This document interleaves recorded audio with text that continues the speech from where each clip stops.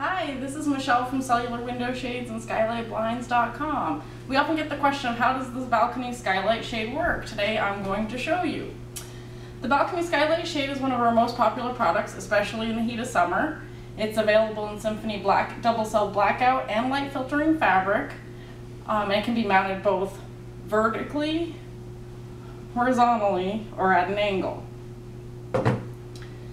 Here I have a light filtering balcony shade. You'll see that it comes with a handle, much like a kitchen drawer. To open the shade, simply grasp the handle and lift up. To close, grasp the same handle and push down. The shade operates with a tension system, so it does not take much strength to operate. Since the skylights are often out of reach, we have an optional expanding pole featuring a J-hook that operates the shade.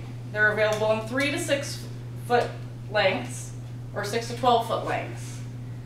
Simply connect the hook with the handle and push up or pull down. Although most commonly mounted in a vertical position,